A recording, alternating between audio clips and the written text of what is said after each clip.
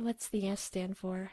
It's not an S. It actually stands for... It stands for Stupendous Man. I favor Serious Man. How about Solid Man? Slender Man?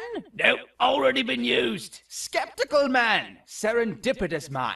Man of Sense. Scientific Man. Oh, I've got one. Separation Man.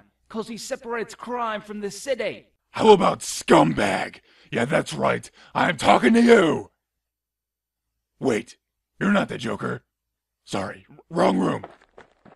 If we're talking names, I was thinking more along the lines of Hopeful Man or Hero of Hope. How about Superman?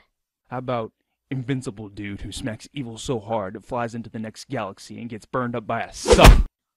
No.